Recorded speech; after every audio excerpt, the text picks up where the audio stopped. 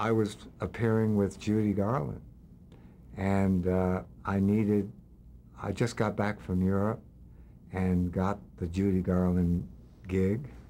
And I toured with her for a year and a half, and I didn't have an assistant because I left my assistant back in Europe, and then when I first started with Judy Garland, a friend of mine, Ray Arnett, who was a Broadway dancer, he came in and assisted me, but then he got a big job on television, and I frantically called for my little brother Marty. And the answer to the question is 1958. Marty is, there's nobody greater on this planet than I get a dream and Marty gets it done.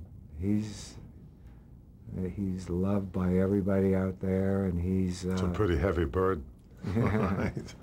And he's a great salesman. Well, the very first thing after Judy Garland, then we were offered to tour with a lot of huge stars. Liberace, we toured with him for a year and a half.